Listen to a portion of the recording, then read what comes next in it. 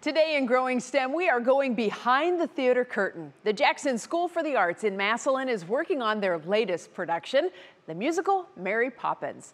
The cast and crew share the science and secrets within the onstage magic.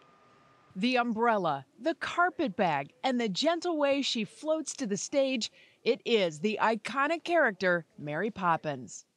Jackson High School and elementary students have been rehearsing for weeks to put on the musical. But flying is something new. I think that the first time I went up, it was a little tricky because I was mostly concerned of, oh, I'm not on the ground anymore, and wasn't worried about anything Mary Poppins related. But now as I'm practicing more and more, I get to bring in elements of the character to the flight. All right, going up in 3, 2, 1, go. Parker Seeman, who plays Bert the chimney sweep, is also learning to fly, getting used to the wires and harness that allow him to perform upside down. It's kind of like out of body. Like, you're like, am I actually doing this? And then one minute you're up in the air and the next you're down. It's really a new experience. And I guess that's physics for you. He's not wrong. I thought I'd just explain to you a little bit of the basics behind what's actually happening science-wise, physics-wise with a pulley system. During rehearsal, a physics class stops by for a look at how the ropes and pulley system works. So I'm getting what's called a mechanical advantage. It's letting me pull a lot more distance of rope, but not need to use as much force.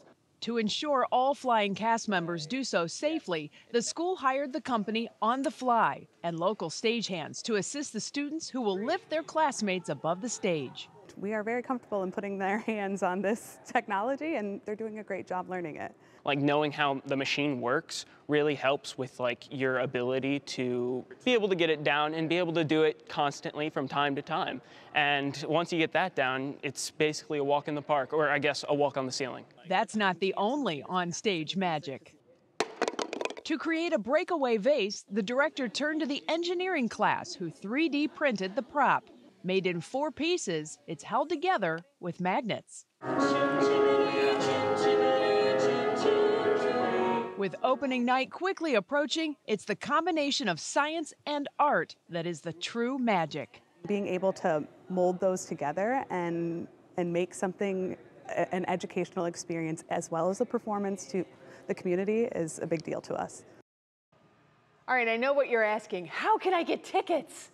Well, if you would like to see the production of Mary Poppins, you haven't missed it. The show runs November 7th, 9th, and 10th at the Jackson Center for the Performing Arts. We have a link to ticket information on our website, wkyc.com. Isn't that cool? I mean, people always go to the theater, they see these amazing productions, and you don't really think beyond that too much. Like, I wonder how they do that. But I was really stymied by the 3D printed vase. That's my favorite part. Yeah, it was really held together by magnets. It breaks exactly the same way every time. Yeah. Pretty cool. Yep.